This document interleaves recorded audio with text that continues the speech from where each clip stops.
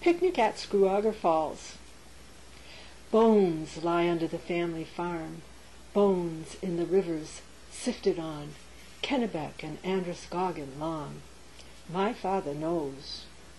In Grafton Notch the sun has warmed a rocky beach. Melt rips from the lip of granite wall and plunges roaring to the pool.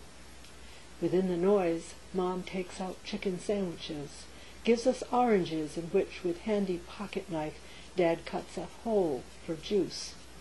We scamper up the rocks. Dad coaxing, we girls creep the mossy edge above the lower falls.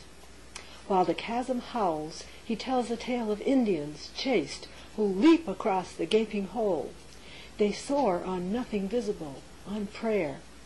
In fear for flying leathered legs, my breath sucks shut.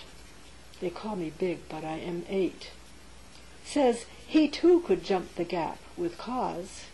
Maybe he jokes to clap a troubled thought that we don't own the brooks, the maze, the hymns. No fighter, though of Scots descent, he has not grasped from where the taking came, how it washed from Baltic to Atlantic shore, or when a boyhood handling horses, picking apples, became complicit with cold history. The Celtic village burned, sister Saxon raped, nephews civilized by Rome. A plundered home can make folks mean, send them burning other dreams.